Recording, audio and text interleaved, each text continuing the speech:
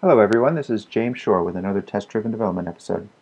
So when we left off, we were just getting the idea of a dollars class that could deal with floating point numbers, but not expose that fact outside of itself.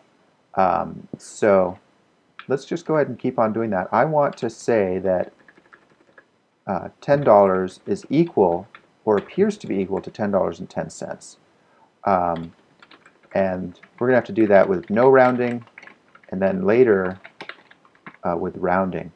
But let's make this a little more clear. Actually, no, I think that assert equals is right. That will say expected 10 was, well, no. We want this to be equal.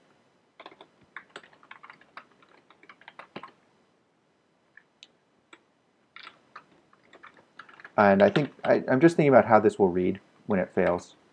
There.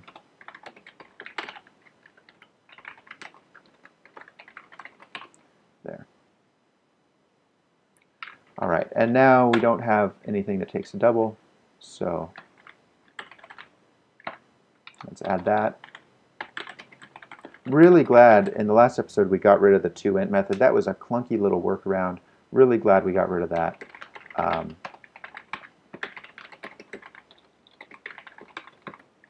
Because it's a big improvement. Now, easy way to make this work is just that. Yeah, there we go. So, well, or not. What's going on here? Why did that even... That was interesting. Why did that even pass before? It should have failed.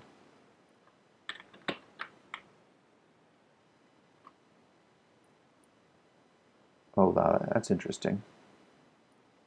I don't think I like that very much.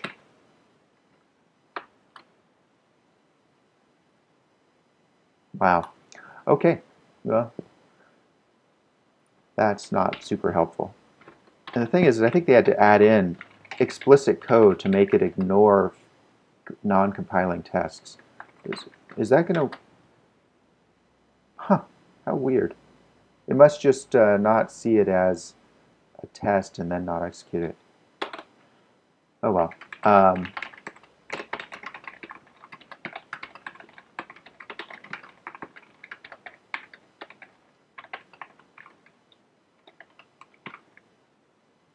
Now there's some rules about how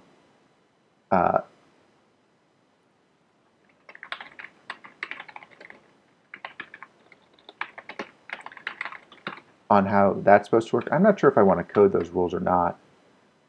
It's just they're picky rules that don't matter for the numbers that we're dealing with. I think what I want to do is have it work the same way as it does in the spreadsheet. So I might need to do a little bit of testing on that. Okay, so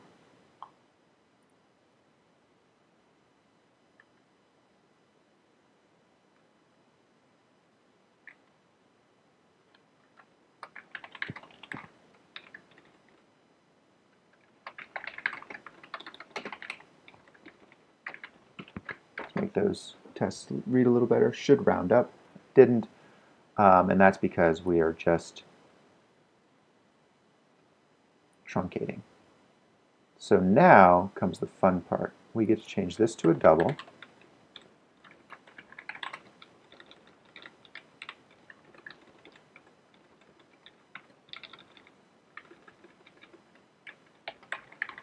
Oops. Do I need to do that, or will it just, yeah, it will just convert.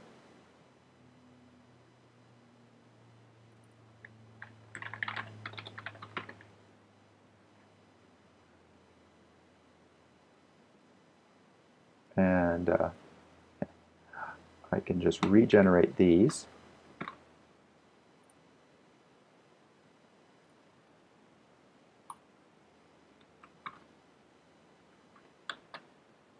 That's still going to fail. Oh, that's interesting.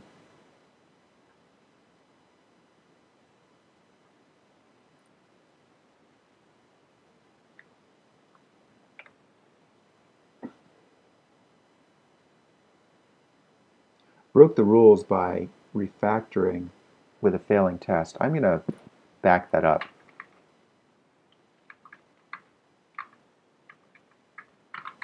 And take it a little slower.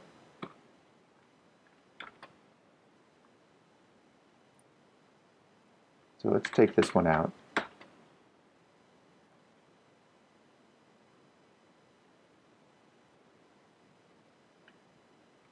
And then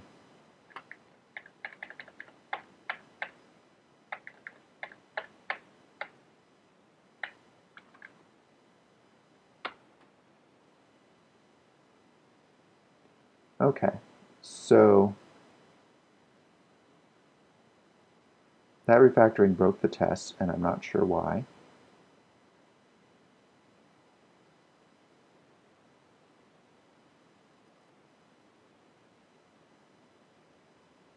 Right. Of course, it's because we're not actually rounding in our equals method. So now it looks like we get to write a custom equals method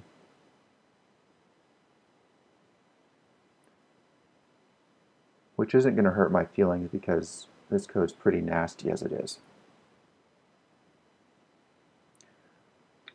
I'm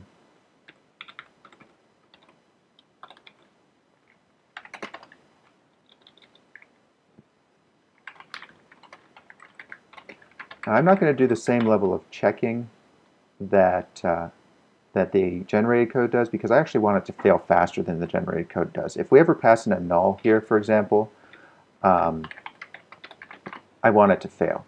If we ever pass in a non-dollars, I want it to fail. I don't want it to return false. I want it to throw an exception because I should never be comparing a dollars to something else. If I am, I've made a mistake somewhere. So again, I want this to fail fast. So this is just as simple as returning this dot amount equals that dot amount.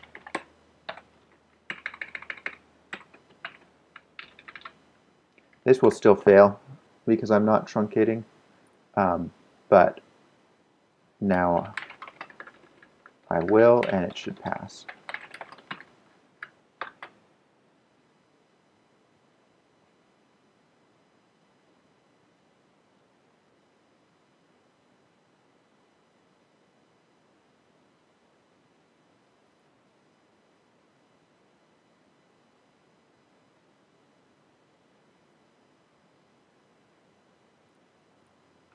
We're going to have to fix toString.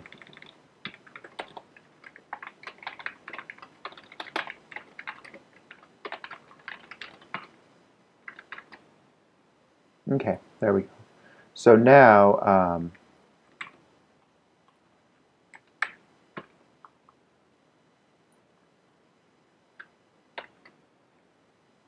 should round up.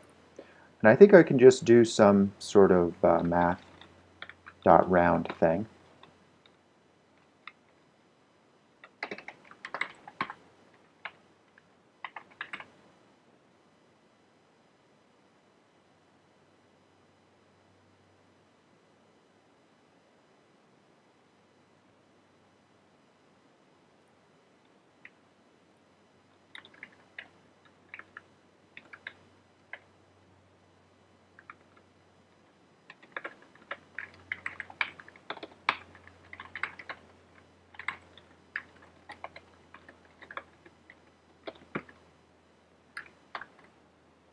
Perfect. Great.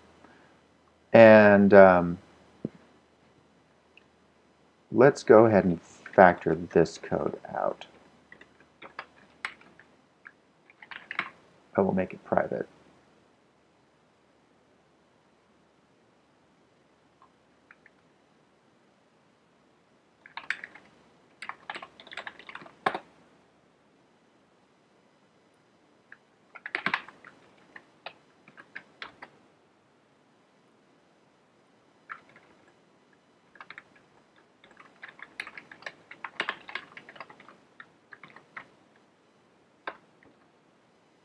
Yeah.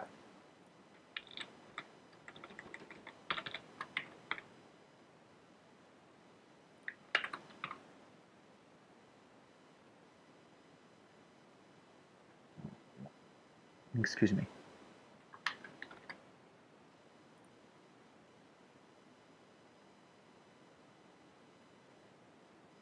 Okay. Now,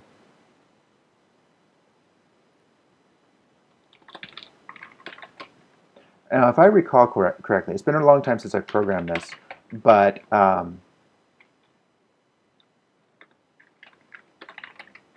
think the rules is if you have an odd number, then it should round one direction, and if you have an even number, it should round to the other direction when you're looking at exactly on the halfway point. That's not what I don't think that's what we've got happening with our math.round.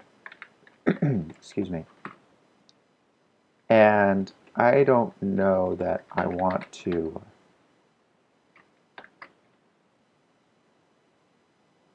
well, that looks like it's rounding up.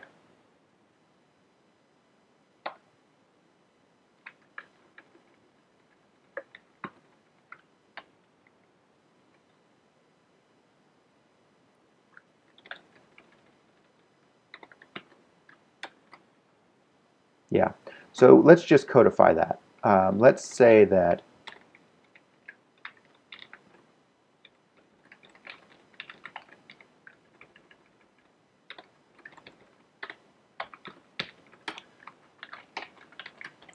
we should round up when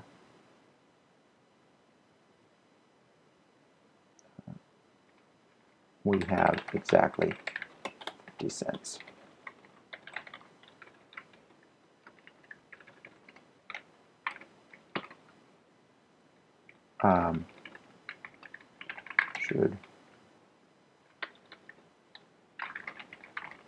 Yeah, that's good enough. That documents what we need to document. So there we go. Now our value object is doing what it needs to do. Now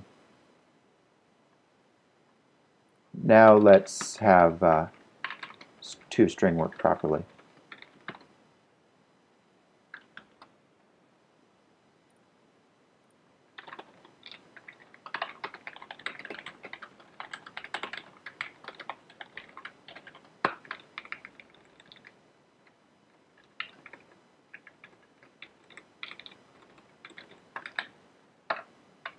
And I think I'm going to do that code again because it does read nice and cleanly.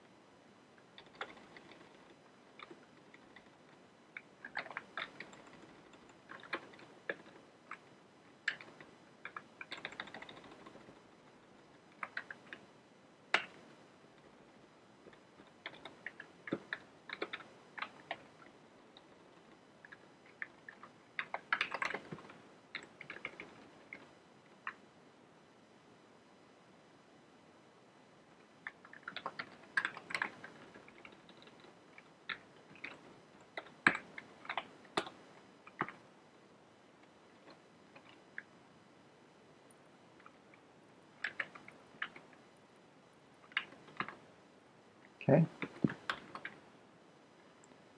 Yep, it's there